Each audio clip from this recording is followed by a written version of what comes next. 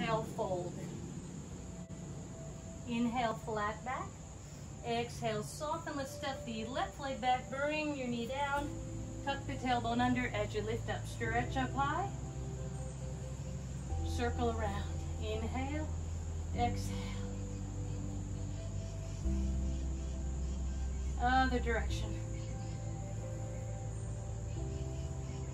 Hinge forward, palms will face forward, strengthening the back of the shoulders.